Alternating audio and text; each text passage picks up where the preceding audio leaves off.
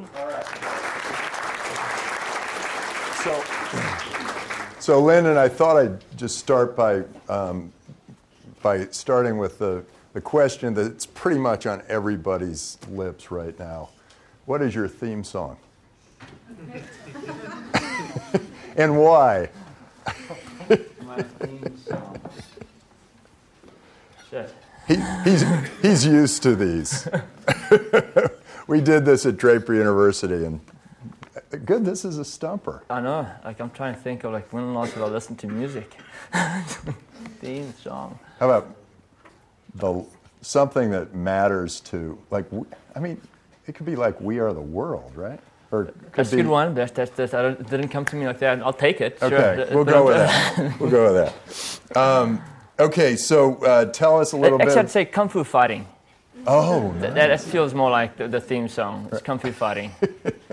That feels like that every day. Kung Fu Fighting. Just go to fight. Keep on fighting. Okay, tell us how underwater hockey is played.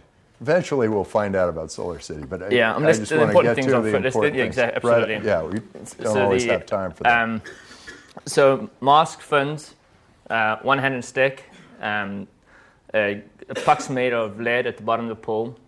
You play 6 players aside in the water. You have 4 subs, so 10 players a team. 15-minute halves. You go down, hold your breath, play as long as you can.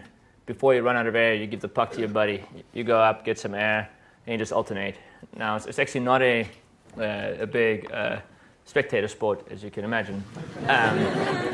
But it's tremendous fun. In fact, I'm trying to get Stanford to create a team, so any plug you can do to get there. Are there any rules? Can you dunk? Can you keep a guy down? Yeah. No drowning is allowed. It's kind of like basketball, where there's actually no real fouling, but you can check somebody. It can be a little fouling, but it's actually a very, very friendly sport. It's often played co-ed. Actually, mainly played co-ed. Only at the international competitions is it played men and women, but mainly at the local pickups it's co-ed. So it's real friendly. If you like swimming, this is far better than swimming. Swimming, you get tired of that black line for a long time. And then if you like water polo, those are the type of players that often come and play the sport. You need a bottom that's uniform. Yes, so that's the one criteria. You need a flat bottom. Or I guess you could play from side to side. You always play over the width of a pool. The width. It's the width of an Olympic-sized pool. So it's 25 meters by 15 meters is typically the length and width. That's great. In feet, I forget what that is. That should be a varsity sport here. Okay, so you are a very close cousin to Elon Musk, and your brother also grew up in the family, apparently, and so your mothers were twins, right? Yeah. So what was it in this family? I mean, this is amazing what you guys have accomplished. And is it did they say, Lyndon, you have to save the world. You have to, the world's getting too hot, we need solar energy. Or did she just sort of kind of let you run free and hopefully... I think the environmental thing came up way later. We were brought up in South Africa. It's the country still doesn't do recycling. It's just to put it in perspective. So there's no... Maybe they're just starting now, but it's not... environmental is not a big focus, or at least it wasn't when I was growing up. That happened as we got older. And I'm not sure if it just happened that we wanted to solve the problem. But before SolarCity, we had a software business, and nothing wrong with software. Great software companies out there. But when you're in the grind, back to the Kung Fu Fighting, every morning you're waking up and you just get into the grind and you just work.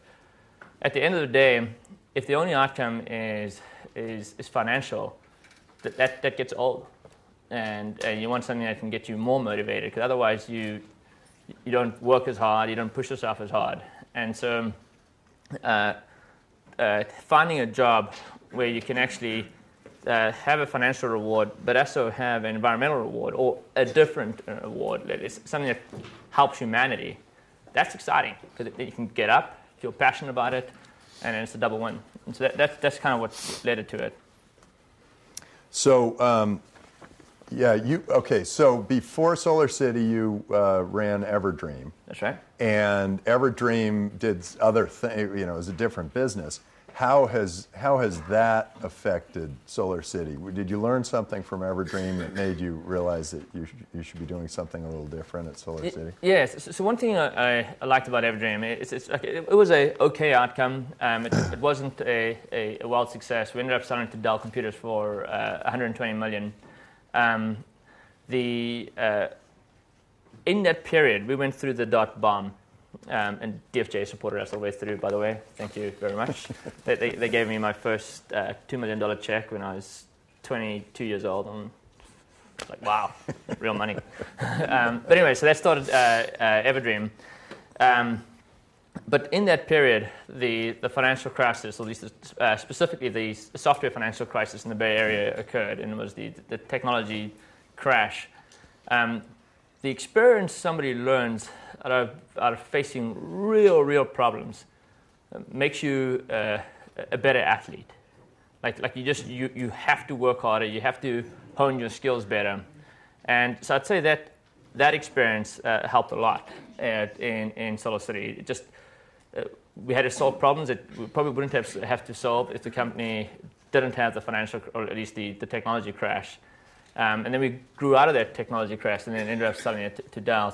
So it was a okay outcome, but that I'd say was invaluable. So, okay, now SolarCity, you install all the panels everywhere, and then it generates energy, and that energy goes up onto the grid. And after a while, somehow you end up owning the whole grid. I mean, you end up owning at least all of the energy that comes off those panels. How does the financial model work? Yeah, it's when we started the business, the entire market, specifically the residential market, the only way you could buy a solar system is if you bought it. So you have to use your own capital to pay for a commodity, which is an operating cost. And so the only reason for actually doing this is if you really are like a strong environmentalist, or you have disposable cash and you look at the long-term returns, then it's a fair investment. So essentially, in the beginning, solar was a product for the rich. Like you had to have lots of money to come out with it, and at least disposable cash to pay for it. So we looked at it and said, okay, we have to create a business model where it makes it really easy for people to adopt solar. And the way how people are buying energy today, they don't actually go pay for the power plant. They just pay for as you use it. And so we created that model, and allowed us to install the solar system for free. So the customer doesn't pay for the equipment, doesn't pay for the installation, but only pays for the energy. And so then as the energy produces, they pay for that. And then we charge less for that energy than they currently pay from the utility. So given the choice of paying more for dirty energy from the utility or less for clean energy from us, that's what helped us. That's enabled us to grow the level that we've grown right now. We've made it an easy decision for a customer to get clean energy. And part of that differential has come from some government subsidies that have declined a little bit. Significantly. What's your thinking on that? Where do those come out over time? What happens? Why did they give you the subsidies in the first place, and then why are they decreasing them? And what do you think is going to happen in the future? Yeah, it's just all energy in the country is highly subsidized, like highly subsidized. And the subsidies go so deep you can't even identify the subsidies. Like if you asked them, please come up with a list of all the subsidies, they will miss them. Like, kid you not. They'll be like, wait, here's an example. And I just have to get that backdrop because it's a passionate point for me. In California, you have to get a building permit to install a solar system. That permitting process delays the installation. So imagine you have a highway, you've got cars coming in, and all the cars have to stop for a week. That's going to cause a serious backup. not only is it the cost of the installation, but it's cost of throughput of the business. There's few things we don't need a permit in the state. If you're going to do a small fence around your house, you don't need a permit. If you're going to do a small retaining wall, you don't need a permit. If you're going to do a small tool shed, you don't need a permit. And if you're going to do an oil derrick, you don't need a permit. Just saying. If you want an oil derrick, you don't need it. So it's just like, that's not an incentive. That doesn't get captured anywhere as an incentive. It's just the way you deploy oil derricks. And here's the crazy thing. If you want a structure around the oil derrick, you don't need a permit for that either. All the fraternity guys are thinking, how do we build a derrick, an oil derrick, exactly. right here? No, it's like, and then normally when I show this, I show houses in Malibu. Nice house, beautiful house. Oil derrick, nice house. It's like, oh, how did that just pop up? The building department doesn't even know they're there. You don't have to ask for a permit. That's how crazy it is. In Texas, it's faster to get a permit for a fracking facility than it is for a solar system for a house.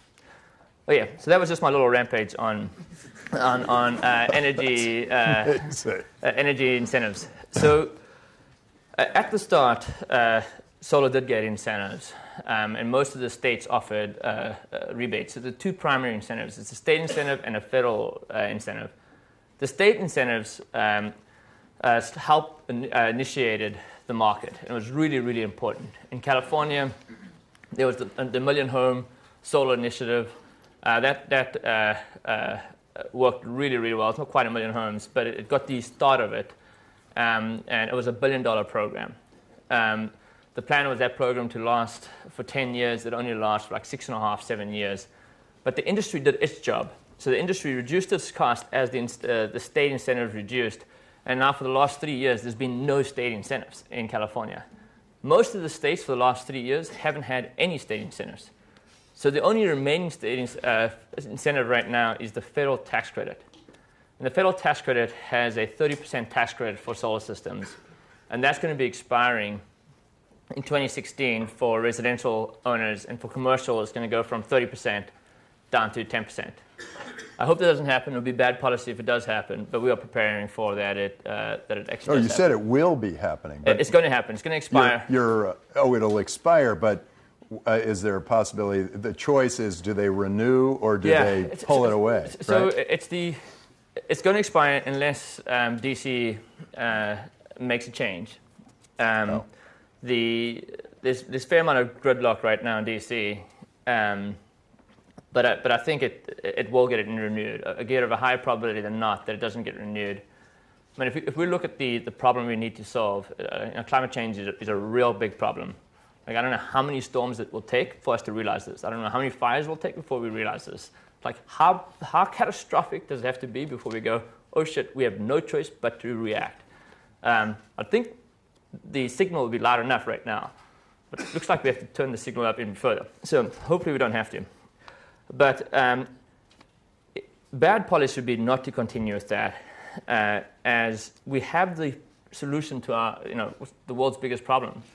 And if we stop it, I think 20 years from now we go, okay, we had the solution and we decided not to fix it because of a tax delta between 30% and 10%.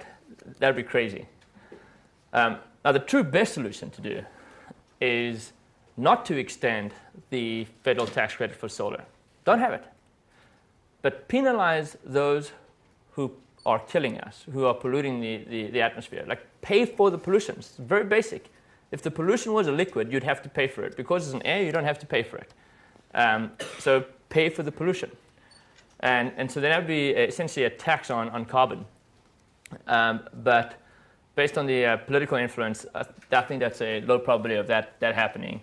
So if that can't happen, then continue incentivizing those who are providing energy that is not bad for us. So your work is, two questions here. Your work is saving the planet. It's an ambitious goal. Mm-hmm. Your work is saving the planet, and Elon is sort of helping with the saving of the planet, but he's also trying to get us off the planet.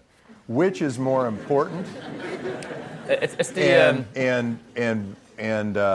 is there? Do the curves somehow eventually flatten out where you get the global warming and then there's SolarCity and it starts to flatten out, or are you just sort of delaying the inevitable where we all just fry? For those who play a sport, do you ever give up? If like professional sport, doesn't matter what the score is, you never give up. Like you just play all the way through because things can change and you can go through. Right now the scoreboard looks pretty bad, but I think we can win. But back to Tesla, SolarCity, and Occupy Mars. SolarCity, or the solar industry, is addressing our electrical issues. So electricity is the cause for the largest air pollution in the country, right at parity with transportation. So electric vehicles then address that. So you have to address both our energy consumption and our transportation if you really want to have an impact on climate change. And so we're taking it from both angles. And then the eject path is Mars. But that's more for that's more for like a catastrophic event. Now, do you? I mean, let's say the whole planet was covered with SolarCity panels. Does that slow global warming in some way, or is it just a cleaner way? Does it make it so that there's less particulate? What's the science here? So absolutely, it will have an impact. Now, it'll take a long time to undo, but you'll stop it from getting worse. But this is a 20, 30-year initiative. Like this is big. And if it's just the U.S., it still doesn't solve the problem. We have to get the U.S., we have to get China, we have to get all the big countries. Then we have to start focusing on the developing countries because they're burning a cheap cost of energy, which is coal.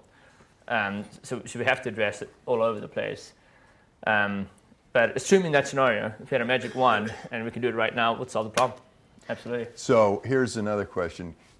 Have you thought, like, is your R&D department working on something kind of science fiction-y, like putting solar panels outside the atmosphere and, in effect, blocking the sun's ray at noon or something like that, where somehow you're collecting the energy outside the atmosphere and then beaming it down? So if you think of all most energy, all the energy that we burn right now comes from the sun. The light hits a plant. Just talk about inefficiency. Just like to walk you through the equation of most of our fossil fuel. Light hits the plant, the tree gets bigger, then eventually the tree dries. Then it goes into the ground for 1 million years. Then we dig it out. Then we haul it out to a factory or a plant. We burn it. That burn then heats up water, creates steam, and moves the turbine to create electricity. Then we haul that electricity all the way back to your house, and then you can use it. That's step one. Alternative. Skip that process. Put little glass panels on your roof. Capture the light, create energy. I think that is more efficient than that other process. So we'll get there. Mm-hmm. And the cost curve has come down significantly. So now we are more competitive than kerosene, more competitive than diesel. This is no subsidy at all. In the US, we're more competitive than most energy sources in most states. We're in 18 states today, but that is tied to it is dependent on the 30% tax credit. Okay, let's switch to your... Actually, one other comment on the R&D department. Yes, no space thing. We do have an R&D department. We've just announced the most efficient solar module in the world. I'm not sure if you guys saw that. That was a big deal. Good job. Yeah, it's nice. Taking a record from a competitor feels good. But that just to set expectation, that record will move around. So it's trophies. You get to keep it for a little while. Competitor takes it, you get it back. So that it makes us all better. So it's a good thing. But in terms of like as we look expanding internationally, we go to many countries, and back to the incentives. I'm from South Africa, and the finance prime minister came to us saying, "Hey, you should expand to South Africa." But okay, sounds great. Good sun, amazing country. What's your cost of energy? Oh no, the cost of energy is around 15 cents a kilowatt hour. I'm like, okay, that's not bad. It's like that's pretty good. It's pretty efficient. Why is it so low? Oh no, we highly subsidize. We pay, the government pays for about half the cost of energy. Okay, so you're saying without the government subsidy, your coal generation and your cost of energy would be roughly 30 cents. Yeah, it'd be roughly around 30 cents. Okay, so we need to come in there and compete and help you with this. Yeah, absolutely. We need you to have a big energy crisis. We have blackouts all over the place. No, you go, great. So you're paying for half of coal. What's your plan for solar? Oh, no, we can't give you anything. Oh, we have to solve this problem. You're subsidizing. It should give you 15 cents.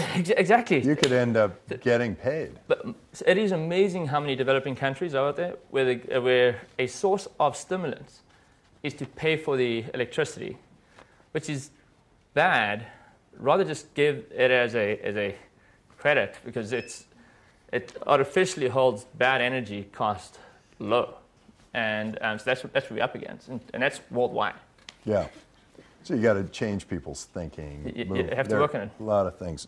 Every entrepreneur has to face that, and the entrenched people who are entrenched are going to clearly fight that, and so you're going to be. It'll be a fun long-term battle fighting. For you. Just keep kung fu fighting. So here you've got. You said 13,000 employees. Is that right? It's 14. 14,000. Okay. Like we add a little few every month. A lot of overhead. Yeah, it's revenue generating. Yeah. We're trying to keep overhead flat. We've got a cap and trade program. Cap and trade's good. If you want to add extra one in overhead, you've got to trade with somebody. So are they W-2 or 1099s or both? All our employees are W-2s. Oh, yeah. Okay. So they're full-time employees. Full-time you pay employees, all the benefits, stock options, stuff. everything. So it's like number one asset in the company is our employees. We really make sure that they have good wages. It's the challenge, but we've successfully managed to pay people more at the same time reducing cost. So that was we're happy about that incentive plan that we came up with that enabled that to happen. So how do you? I kind of think, people probably ask, how do you manage that many employees? But maybe it's how do you communicate with all those employees? How do you get that, whenever you come up with something new and you need to pass that on to the 14,000 people, what do you do to make sure that it penetrates and they grok it and they're ready to go? It's not easy. Like that's a big problem. So we've tried different things. The one that's seeming to work right now is every week we have what we call SolarCity TV, and then we'll get different people to speak on the TV. It's an hour show. We broadcast it into the entire company, and it's a good participant that shows up, so we can track the amount of people logging on, how many people watch it afterwards, and that's a good way to get information out. And then email, which is never that great, but we do a fair amount of email. So email is intense in the company, a little too much, but that is a form of communication. And then just making sure that you communicate to your leadership as much as possible, so that they can carry it. Is there a feedback loop back to you?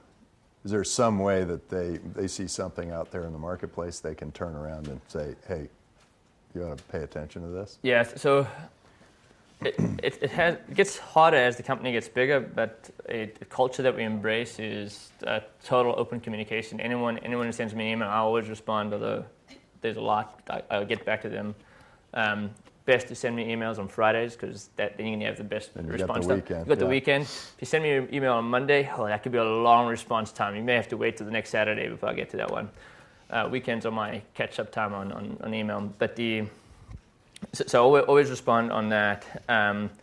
It's a cube environment, which is common here in the Bay Area, and you make sure you get out in the field all the time. So you do it all on weekends. Your wife doesn't like that too much, probably. So here's the trick. So I have some of the same problems, so I just want to. The way I think I managed to solve this is I managed to find my wife when I was really young. We met when we were 14. I tried to date her for 2 years. She said no, but at 16, she said yes. So we've been together ever since. Got married at 24. That's great. Had our first kid at 30. So she's my lifetime partner and the best person in the world. But the secret of that is she doesn't know anything better. Like she has no idea. You mean this is how it works? And so then when I find friends, I make sure the friends are with husbands like me, meaning that they're never there; they're always working. So you keep this little box.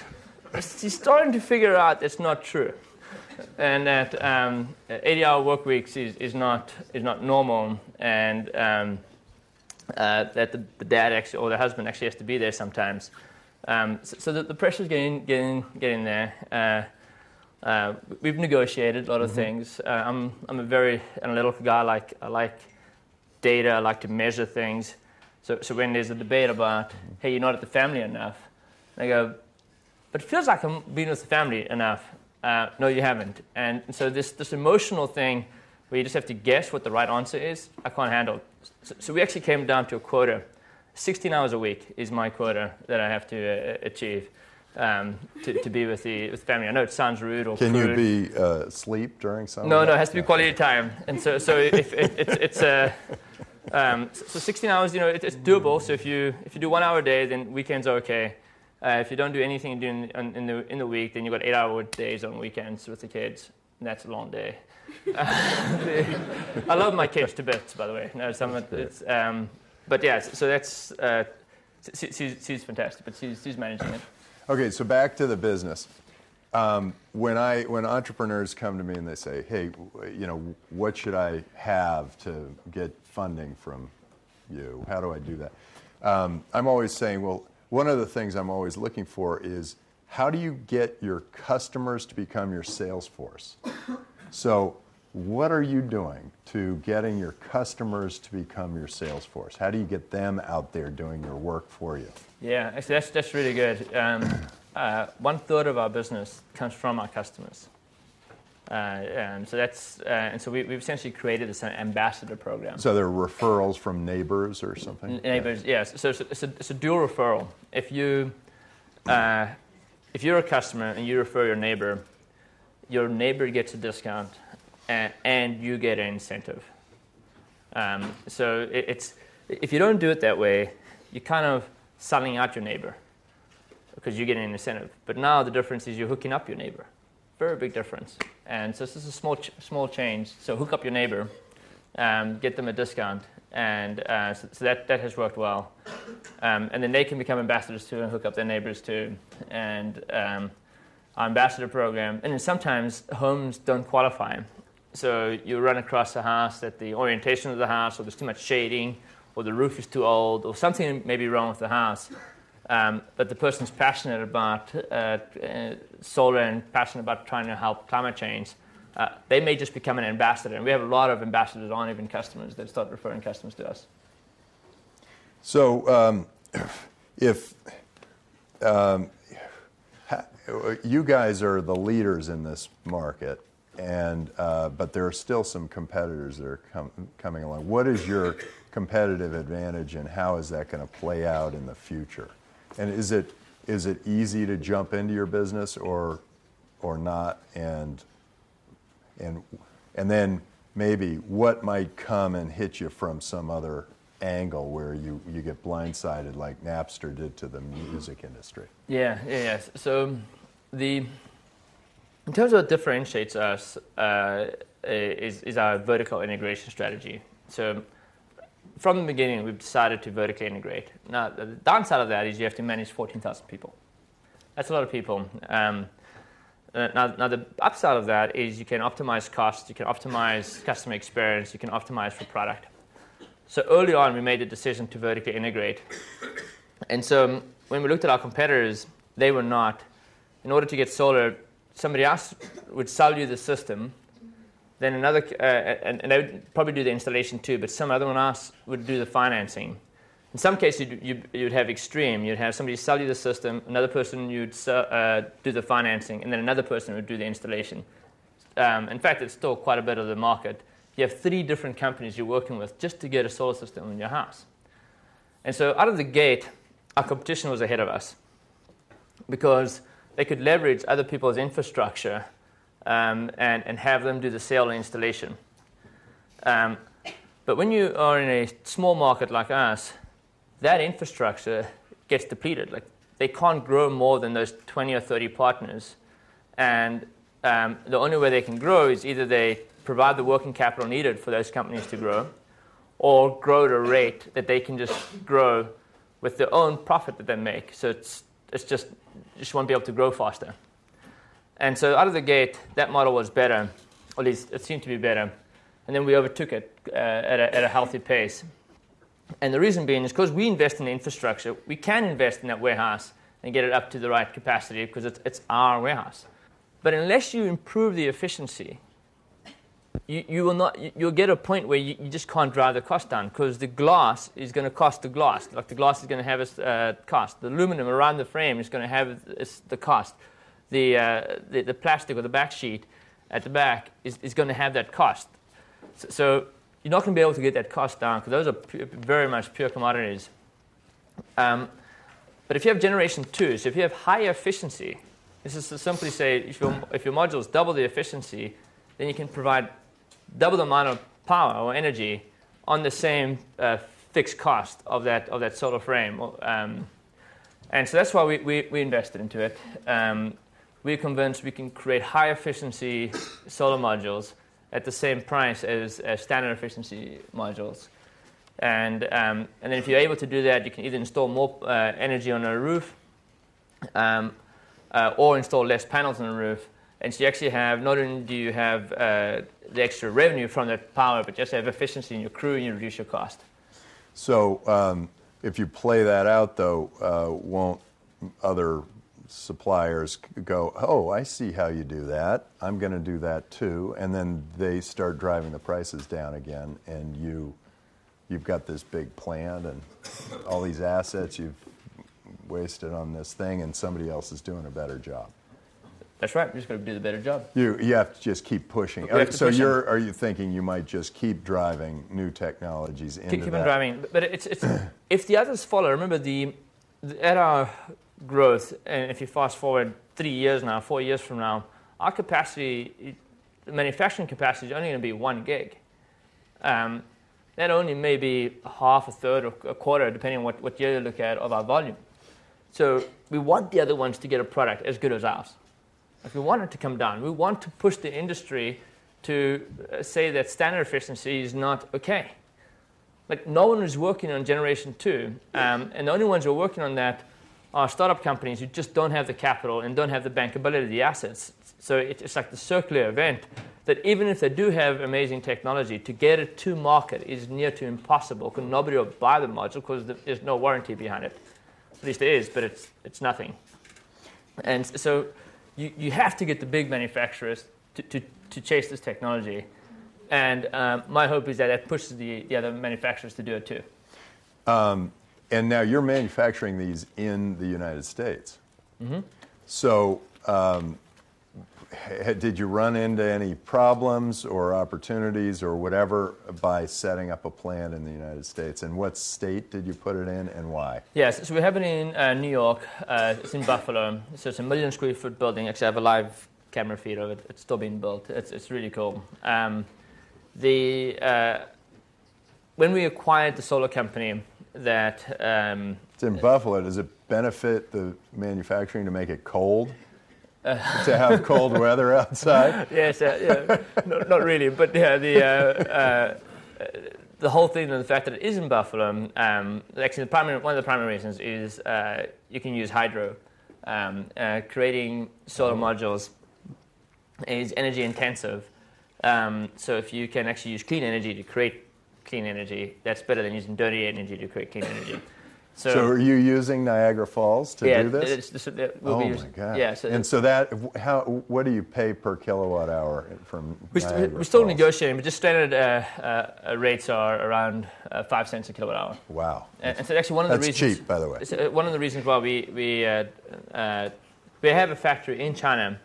One of the reasons why we didn't do the big factory in China is that the cost of energy in China is actually fairly high. It's like 15 cents a kilowatt hour. And so when you look at your shipping cost, but not just your shipping cost, when you ship equipment, you have your carrying cost of your inventory on the ocean.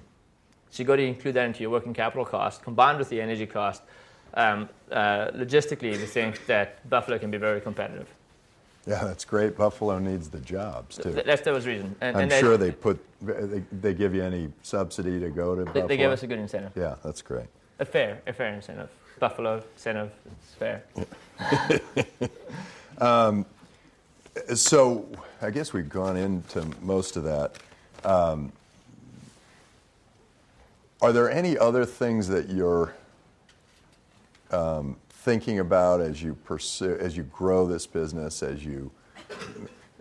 What is it going to look like 15 years from now? I always have this 15-year rule for my entrepreneurs. When they come to me, I say, is this company really going to be there in 15 years when we have self-driving trucks that take they're robot factories that take everything through self-driving trucks that, construct your house by itself and little printer. Yeah, with a 3D printer and all those very strange, interesting things that we're kind of excited about having happen. In 15 years, what does SolarCity look like, and how are you going to make it even cooler than it already is? So I think this may even happen sooner than 15 years. We're starting to see this curve. So right now, most of the markets we're in right now, we compete against the utility. That's our number one competitor. We're starting to see policy shift changes where we're going to have two customers.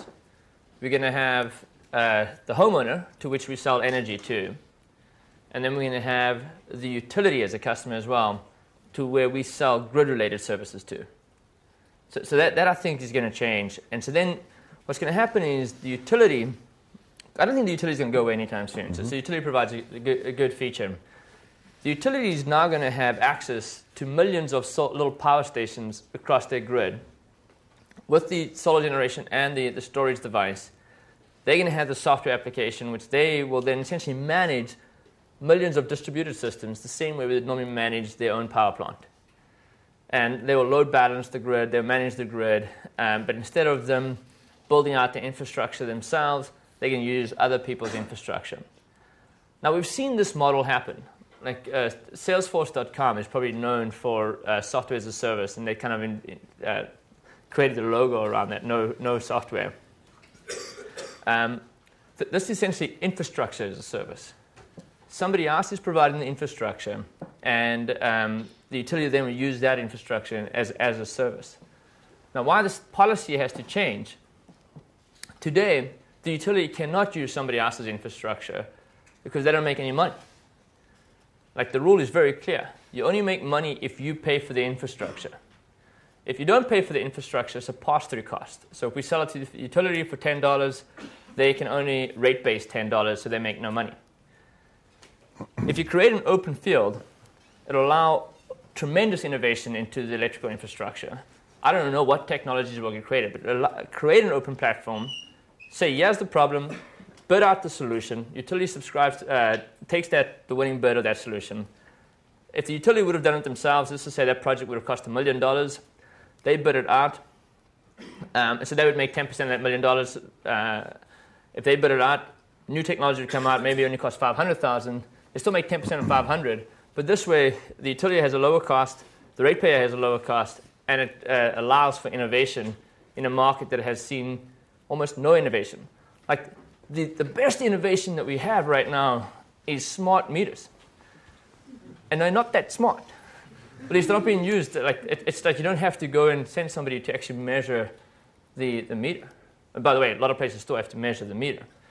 But it has no control function. It's just It just sits there. So you just remote measurement of your meter. Like that's the stuff we've done in like the last 15 years in our electrical infrastructure. I think we can do better than that. Now, could you start to link SolarCity customers and create your own grid? And would that make any sense? We are doing that. So we launched a microgrid product beginning of this year, and that's starting to do really well. Why it's important for microgrid? Not necessarily because we think that's going to be a big market. It's going to be a decent market. But we want to show that this combination of distributed solar combined with storage makes the grid more stable. You actually have a more reliable grid. You actually have it far better. So we want to prove it out and then go back to the utility and partner with the utility and say, look, use this software, use this application, use our assets, get other people to log on to it, and manage your grid more efficiently. It'll be. And you really think it's worth it to bang your head against that wall, that utility wall, rather than just slowly but surely build your own grid so that we don't really need them? So the one thing that... Or is it that solar doesn't quite generate enough? No, we can... So one thing that you need is load balancing. And the only way you do that is you have to have a wire from house to house. Right. And then you need you could have batteries too, right? You have the batteries, but even if you have Tesla batteries. So if you have a self-contained unit with no access to the grid, you have to design the system for your one-day peak load of the year. So it's a pretty difficult. You're oversizing the system for your use. But if you can connect wires from one house to the next house, this person's one-day peak load doesn't match this person. You can load balance, and that's essentially our distribution infrastructure. That's what the utility has. That's what they provide. The lines coming into our neighborhoods are ugly. We definitely do not want two of them. Right. So that's the one place where the monopoly still makes sense, is to only have one set of lines coming in. And so you want to bang your head against this. Okay, well, what if you did this? What if every time you installed in a house, the deal is you also drill underneath and you drill a wire that goes into every neighbor's house to the wall. And then if that neighbor signs up, you then link, and they're linked. And then another neighbor signs up and they're linked. And then just slowly but surely it just grows out. Nobody sees it. It's done on the property. And So I love that idea, other than the fact that it's illegal. Wait, no. You go to the end of the property. Yeah, no. Oh, it's illegal Yeah. to go to the end of your property? You're not allowed to connect two homes' electrical system. You're not allowed to connect them. You're not allowed to? You're not allowed to. Even if you buy Who created that law? Even if the property is your own property, you can't connect them unless you get special approval to do that. But yeah, no, it's... That's just like the utilities have rigged the deal? Oh, a lot of cases, that's the case. So not impossible to get that changed, Right. but that will be a big that'll be a big fight. We can start setting it up. I'm just thinking you send the wire just to that moment, to that place. Yeah, I like that. Yeah. That's a and cool then idea. you do it on the other side. Yeah. You only connect them when the law makes it. Yeah, exactly. Make it legal. You get everything right. You get the economies of scale. So You when get it all the law set, turns and on, then you just boom. Yeah. Exactly. I like that. Okay. That'd be good. Hopefully they can change before then. Okay, I got one more question. You guys, I should probably have the hook eventually, but I got one more question, and that is, how do investors value SolarCity? Not today. Not very well. Today it seems undervalued, but how do they look at it? How do the optimistic investors look at it, and how do the pessimistic investors look at it? And because it's such a complex system. Yeah. With the loans, and then long term you become a utility and all. So the best way to look at it is, what value are we creating every time we deploy a solar system? So when we deploy a solar system, we have to pay back our tax equity investors. We have to pay back our debt providers. So after we've paid back everyone, how much money is left for us? Because the tax equity investors and our debt providers cover our cost. So we have to pay them all back. And when you do the net present value of that cash flow that comes to us after we paid everybody back, we make roughly a little over $1 a watt. This year, the forecast that we reported in our last earnings call was 900 to a gig of deployment. So at a buck, that would be roughly making $900 to $1 billion a year. So that would be at the current. At a current at your current level. So if you and that's $900 to $1 billion revenue to you or net? So it's net after all cost. So it's net. No way. Companies should be worth $20 billion. A lot more. So the debate comes in with investors is, okay, well, that value is an NPV value over a 30-year period. We use a 6% discount rate. Some investors may use an 8% discount rate. Apply whatever discount rate you want. It's worth a lot more than it is today. I see. So that's $1 a watt now, but it happens way later. Over 30 years. So you're really getting $1 a watt over 30 years. So you have to put some sort of a discount rate on $4 a watt over 30 years. Yes. So the NPV value is roughly $1. So NPV at like a hurdle rate of 3% or something. We use 6. Yeah. And right. So you can Still run sensitivity, and if you just look at our current installations, so after debt and everybody else, it's roughly around $3 billion. That's just the assets generating cash today. Those are the assets we've deployed. An example I like to use is we have a geese, it makes golden eggs. If you just look at the golden eggs, that's $3 billion. Currently, there's no value for the geese, for the goose. So what's more valuable? The thing that makes the golden eggs or the golden eggs? And the thing that makes the golden eggs, in case you're wondering. They're figuring it out. It is midterms. They're trying to figure out what. So actually, what's more valuable than the answer is A, B, or none of the above. It's the thing that B. makes the golden eggs, the golden geese, is better. So what's our timing? Anybody? 5:30. What time is it? It's 5:23. Okay, we got 7 more minutes. Okay. So yeah, in a second. Okay, so how do you think, you've dealt with local governments and federal government and state government, you've dealt with all these governments. What do you think we should do? I mean, well, first, do you think they operate properly? And then second, what needs to happen? So governments vary by state. Quite a bit. I got to give tremendous credit to California. I think it's one of the best governments in the world. Governor Brown is an incredible leader and is passionate about our climate challenges that we have. So it is good policies in California. They've came up with long-term programs, no stops and starts, and has allowed the industry to grow. So about 40% of the U.S. industry is in California.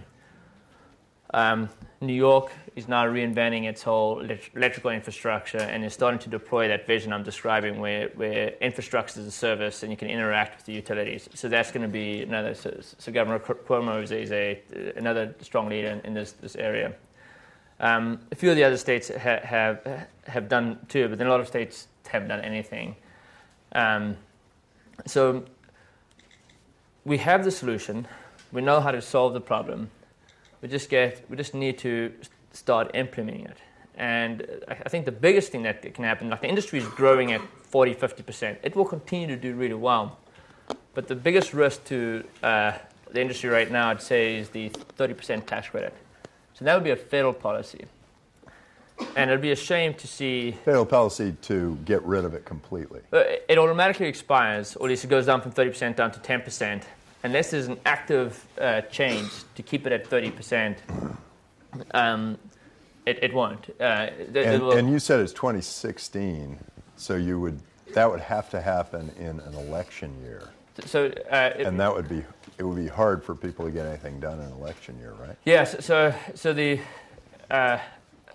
there's a small probability that it might happen the end of this year with the oil export bill that may get momentum. And if that gets momentum, then as a trade, continue the federal tax credit. If that doesn't happen, then the only other option would be in the lame duck end of next year. Mm-hmm. And then if that doesn't happen, then you'll have a lapse on the credit, and then maybe get it through in February-ish. When they renew, how long do they renew for? Is there some period of time? We have no idea. They just make it up. So before it was renewed for 8 years. Fossil fuel doesn't have an expiration, just in case you want to know. Okay, we had a question right over here. Thank you for sharing with us. I have two questions. First of all, you talked about the two different customers, the homeowners and the utility. Have you thought about enterprise with government or different company agencies? Second question, you talked about the policies that might need to be changed, such as tax on carbon or less incentive, the 30% connecting neighbors.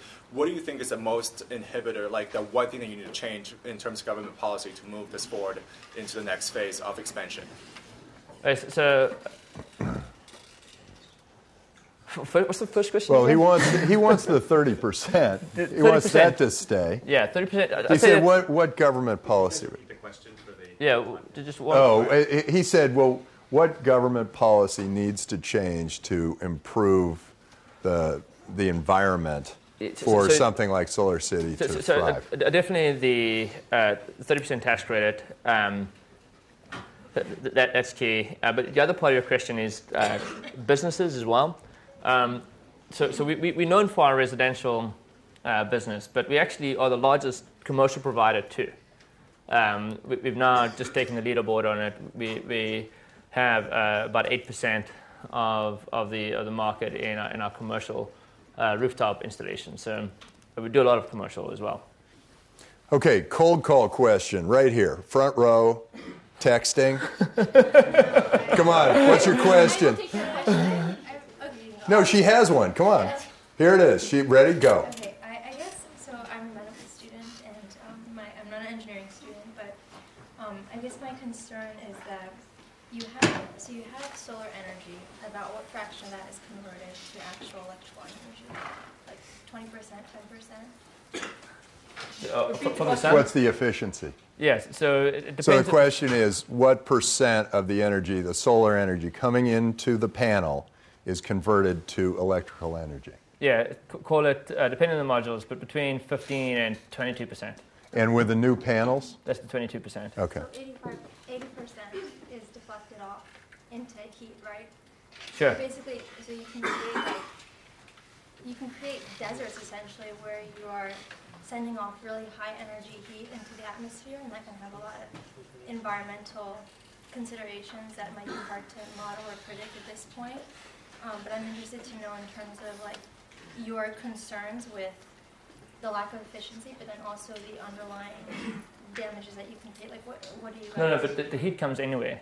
So 100% hits right now. But in terms of like the environment or the habitat beneath the actual plants? Beneath the plants? Yeah. So because you create these factories, right? Like there was an example that I read about in Arizona where they create these large solar plants to collect and process the solar energy. Yeah. But then people have concerns with the surrounding environment because obviously you can't just... this is solar thermal. So you've been reading about how the tortoises had to be moved from... So there's different ones. So you have one that reflects to a concentrator that then heats up water. So that's a different technology. Still doesn't cause damage. Like I think I want to just emphasize. At least there's some environmental impact, but a lot less than a power plant. The alternative is like go there, build a nasty power plant, and that has a far bigger impact. Because assuming like complete clear skies, you have peak hours from 9 a.m. to 3 p.m. And if these are commercially available panels built in homes, like the energy that you produce is per square meter, like what, 1,000 watts or? So roughly speaking, per square meter, You do 1,000 per square meter. What 1 kilowatt hour per square meter is 100% efficiency. That's just kind of how the math turns out. So if you're doing that, so you're looking at 200 watts, 200 watt hours. Why don't we take one more question? I'm definitely doing another cold call. You. Yeah, you got a question? Come on. Best questions come from the cold calls. No, don't look back. Come on. Yeah, you got a question. I think that's completely bogus. Better questions come from. No, did you hear that? You hear those questions? I didn't understand it though. Well, they were the best questions. So go ahead. No. Okay, go ahead, take it, whatever. I work for a software company, solar software company as a service called Sighton. And we do sales and financial asset management and remote system design. How do you see technology? We talked about when there's going to be the self-driving trucks and factories. How do you see technology playing a role in the years, next 5-10 years, in your sales and asset management level? Massive. When we got started, a good engineer would take a day to do a design. Now they do 10 designs a day because of software automation. So it has a massive impact. And companies doing that, I think, not just the design aspect, the full asset management, the sales management, yeah, absolutely, it can have an impact. Okay, we're going to do one more. I'm disappointed in you. You in the back, always center back. It's always the weirdest question. Come on. So, my name is Ali. I'm from the Graduate School of Business, and my question is related to energy storage. So, when Tesla's gigawatt factory that comes online, is that going to affect your business model at all or not? And second of all, if any of us are particularly interested in energy storage, should we be pursuing that through Tesla, or will there be room in SolarCity eventually for users? It depends on what you want to do in energy storage. Why don't you repeat the question? So first question is when the factories, the gigafactory, there's 2 gigafactories, one solar, one battery. But when the battery gigafactory is up and running, what type of effect will that have on our business? And then the second one, if you're interested in getting into the space, in the battery space, do you want to go through SolarCity or should you go through Tesla? So first one, as soon as the gigafactory is up and running, it's actually going to help the business tremendously. And it will even help it before it gets to full capacity, because the cost of storage is coming down dramatically. And as that factory ramps up, the cost comes down. We can start adding this to our solar systems and really creating an interesting product. Once again, the product is not necessarily backup, although that will be the primary, the initial product. The biggest product is offering grid-related services to the grid. That's the infrastructure as a service part that I was describing earlier. In terms of what you want to do, it depends on what your personality is. If you're looking at applications for deployment, then SolarCity is a good place to go. If you're looking at engineering and how you can improve the chemistry of batteries, then Tesla is definitely the better place. So it's like it depends on what you want to do. All right, we're done. We're done. We got the hook. Thank you.